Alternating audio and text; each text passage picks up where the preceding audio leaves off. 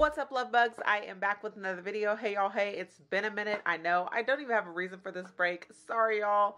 And hope you guys are doing well. Hope you guys are having a great, wonderful holiday season. It is towards the end of the year. We are getting ready to start a new year, new resolutions. Hope this year has brought you more joy than it has anything else. But we're going to jump right into this video. Also, don't forget to check me out on Instagram at Shanique Martinez. I'm really active on there, so you guys can follow me on there. You guys, I actually, if you can't tell by the title, I am using Brahmi powder in my deep conditioners now. So I got this idea from a YouTuber. Her name is Sheree. I will link her video in the description box.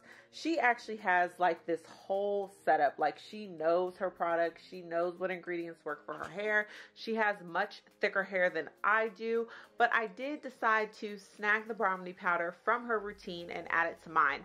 I've been doing that for about probably 6 or 7 months. She posted this video a while back and I decided to add it to my routine. So basically, I take any type of deep conditioner, I place it in a bowl, then I add Brahmi powder and a little bit of water. I usually go back in and add more Brahmi powder because I usually like mine to have that thick, grainy, gray, clay type feel, even though it's really not that heavy, which is pretty cool, but it's honestly, it's not as heavy as it probably looks in the mixture.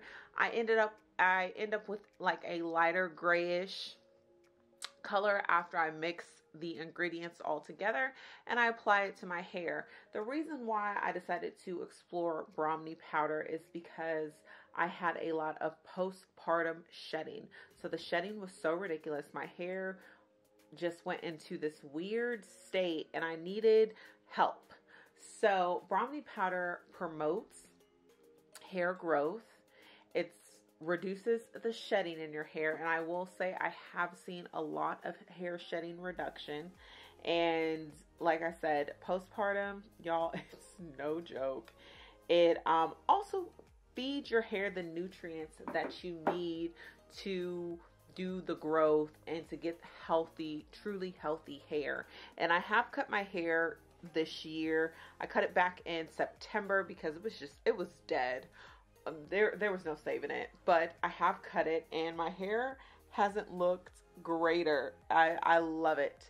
So anyways, you guys, comment down in the comment section below. Let me guys know what you guys think of my results. You guys are going to see me go through shampooing, my steaming process, and then the application process and my results.